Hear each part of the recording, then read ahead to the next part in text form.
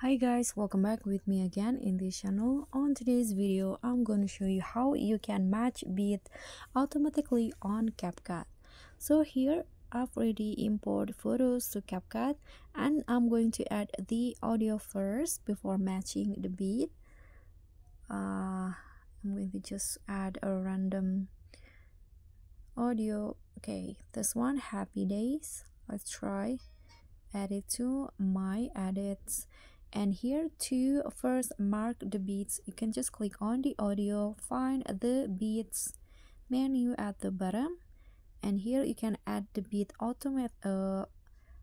can add the beat here, but if you want to do it automatically, click on the auto generate and let CapCut mark the beats automatically. So just wait until it's done. Here you can adjust the beat light or intense. I'm going to go with light.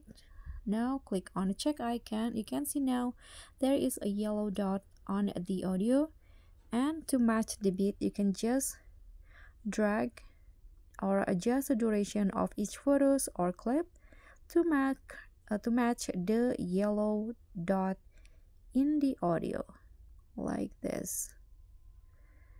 Okay, so that's all for me. Thank you so much for watching. Don't forget to like, comment, and subscribe, and also click on the thanks. Bye.